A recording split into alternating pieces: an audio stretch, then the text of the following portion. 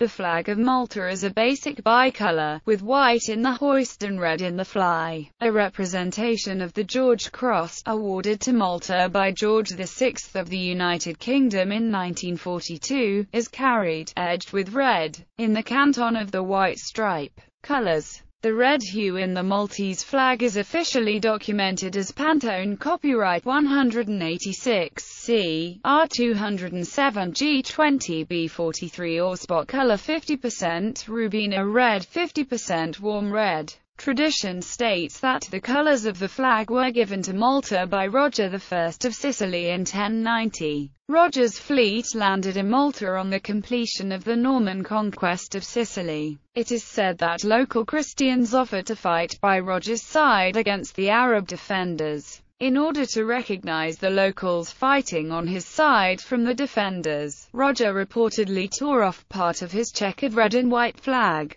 This story has, however, been debunked as a 19th-century myth, possibly even earlier due to the Mdina, Malta's old capital, associating its colors with Roger's in the late Middle Ages. The flag of the Knights of Malta, a white cross on a red field, was a more likely source of the Maltese colors, inspiring the red and white shield used during the British colonial period. The George Cross. The George Cross originally appeared on the flag placed on a blue canton. The flag was changed on the 21st of September 1964 with Malta's independence when the blue canton was replaced by a red fimbriation, the intention being that the cross appear less prominent. The flag has remained unchanged since. Civil ensign. The civil ensign shows a red field bordered white and charged with a blank Maltese cross.